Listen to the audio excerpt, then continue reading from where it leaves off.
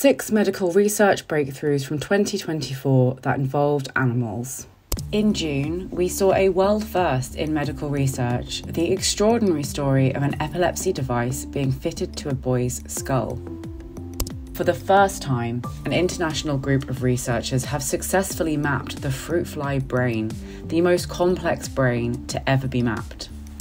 A new way to treat serious asthma and chronic obstructive pulmonary disease attacks has been developed by international teams led by King's College London. The 2024 Lasker Prize was awarded to 3 scientists for their work in developing GLP-1-based drugs.